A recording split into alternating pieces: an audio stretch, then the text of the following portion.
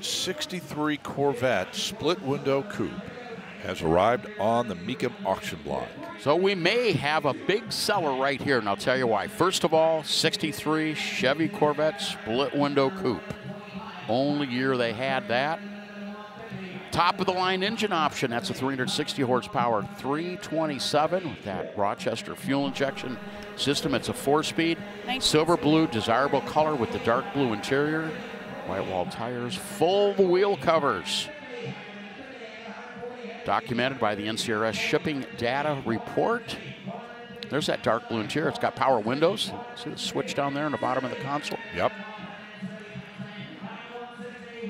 Oh, look at the money.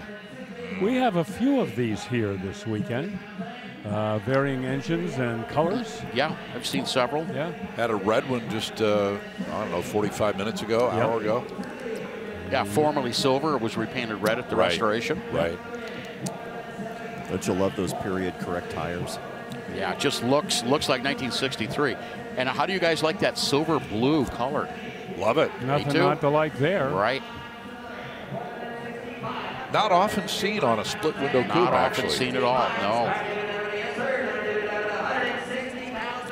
160. What's going to be the magic number? Is the reserve off? Yes, it is.